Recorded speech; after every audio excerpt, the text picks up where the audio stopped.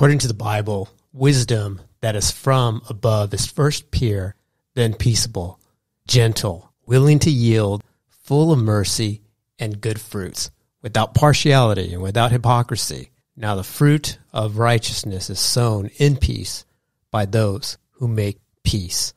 Divine wisdom will always provide the solution that is both practical and purely ethical. Welcome to another episode of His Generation Podcast. You're listening to His Generation Podcast, a weekly exploration into biblical truth as we explore the Word of God. His Generation Podcast airs every Sunday morning, so grab your Bible, and here we go.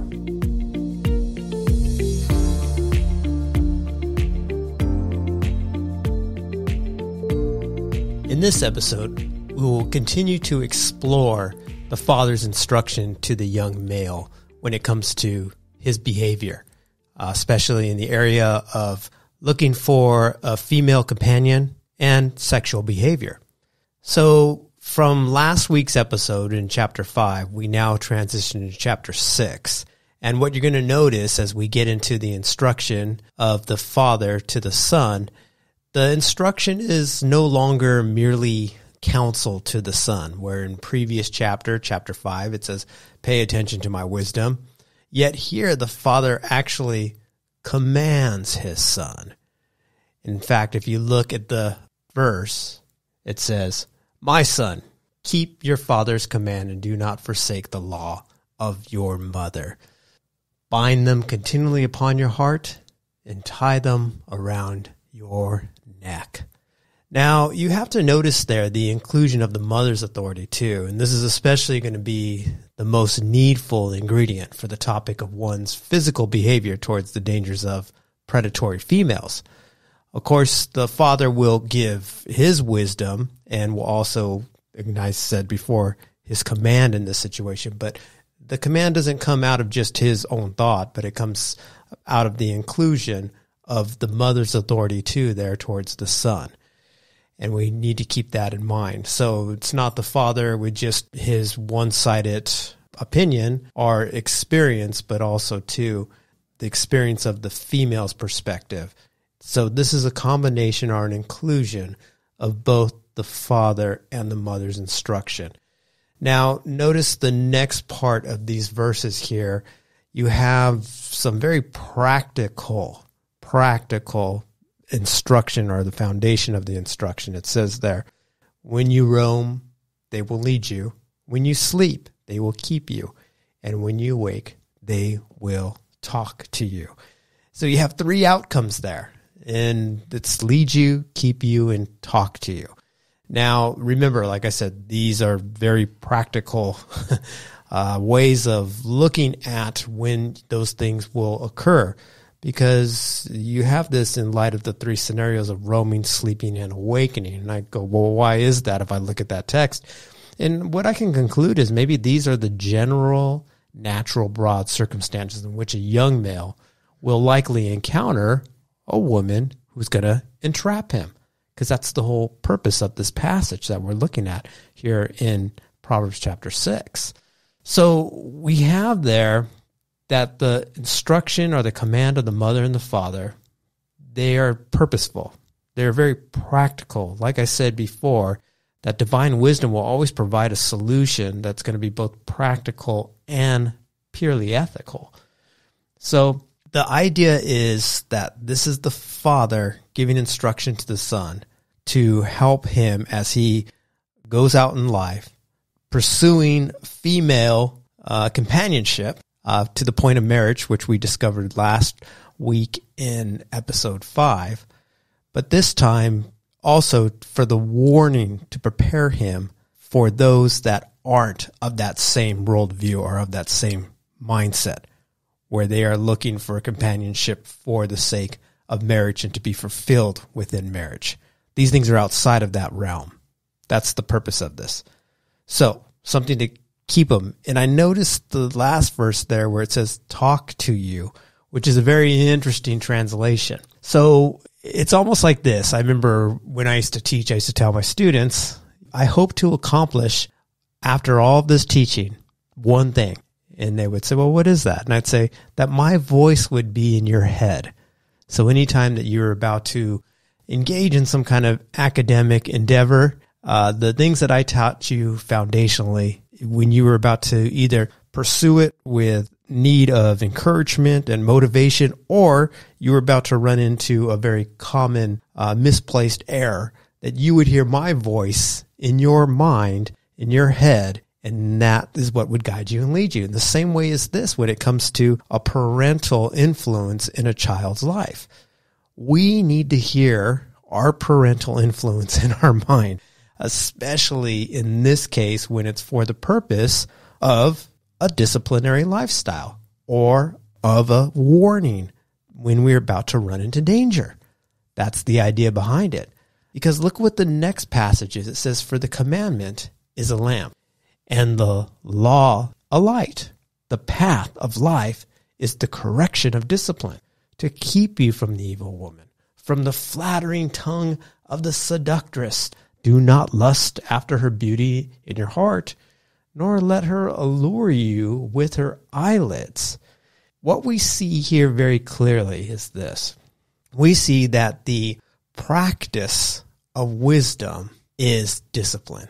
In fact, I'll even take it further, which the text says very clearly, the correction of discipline. And that's in the Hebrew, it's tokahat musar. It's this idea of like this continual like need for a disciplinary mindset, that's what you're going to need. So what's interesting, the Father's teaching is one with also, it doesn't only come from his opinion, like I said, it is also shared with his spouse's instruction or authority, but ultimately it comes from the commandments of God.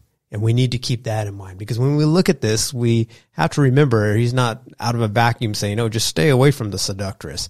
But this comes from the basics of the commandments, the Decalogue, as I've used that term before.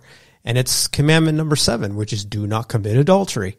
It's a very basic commandment, but again, this is where the Father draws his instruction to give to the Son. And until the very act of breaking this commandment is done, you have to assume one thing, that the Son has it in his possession. Thus, he must keep and guard it in order not to lose it.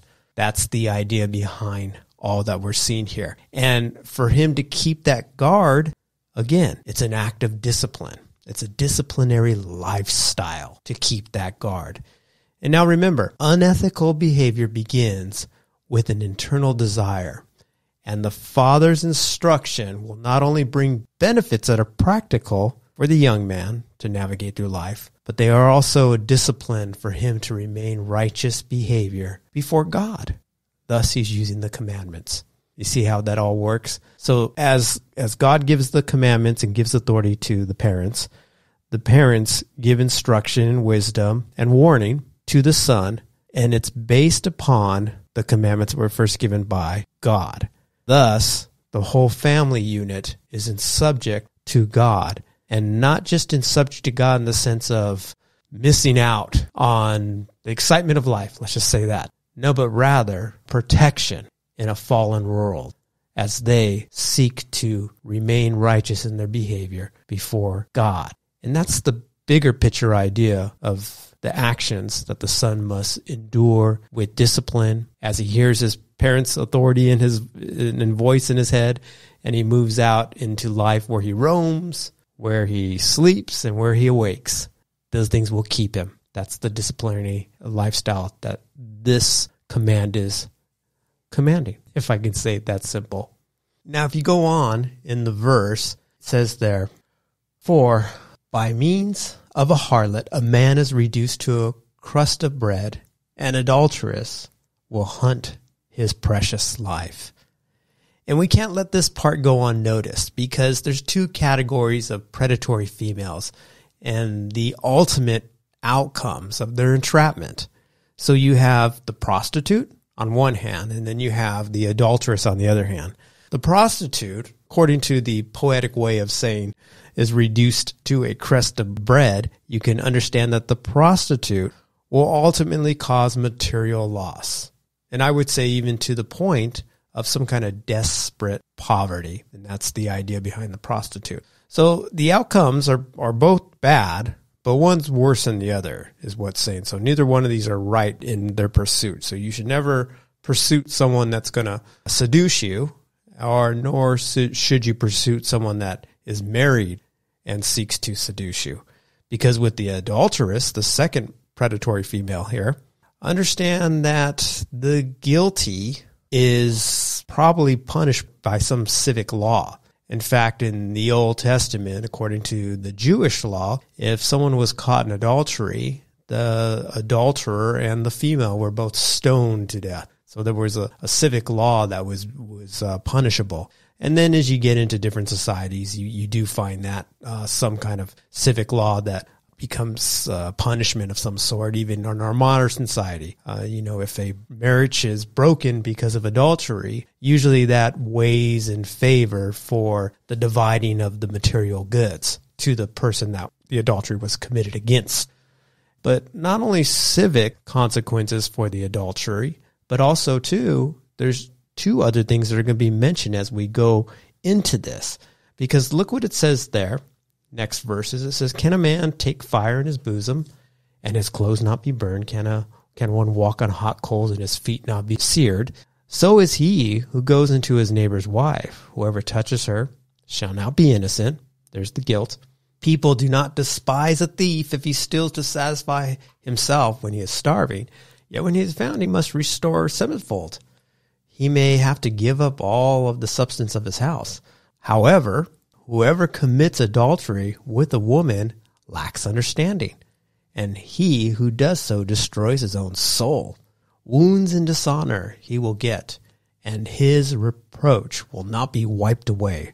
For jealousy is a husband's fury, therefore he will not spare in the day of vengeance.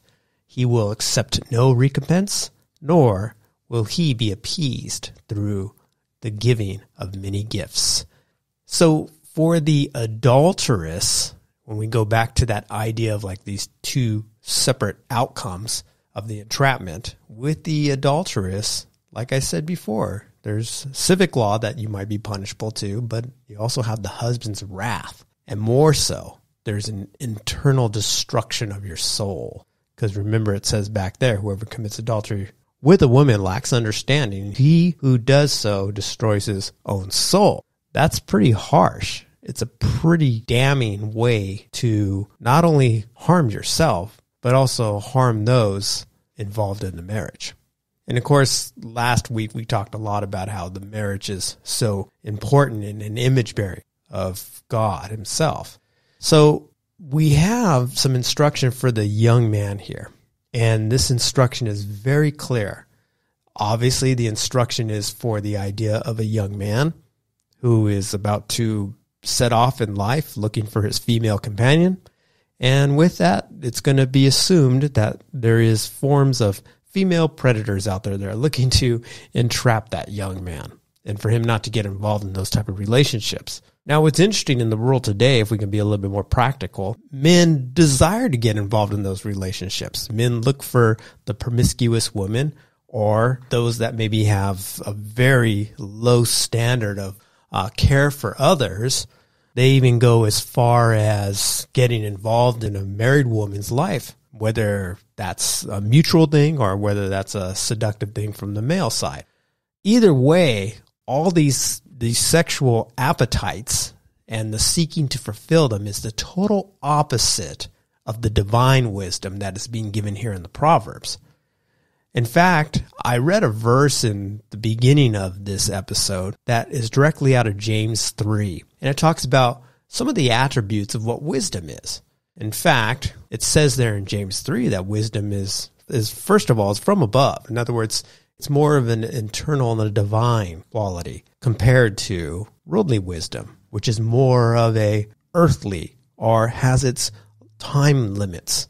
It's not meant for eternity. It's meant for destruction at some point, where divine wisdom is not. It has an eternal aspect to it, and it's pure. It's peaceable, it's gentle, it's willing to yield, full of mercy and good fruits, without partiality and without hypocrisy. And the fruit of righteousness is sown in peace by those who make peace. So this is divine wisdom and what it looks like. This is the instruction the Father has for the Son. That's the practice that the Son looks to fulfill as he guards these things that are his.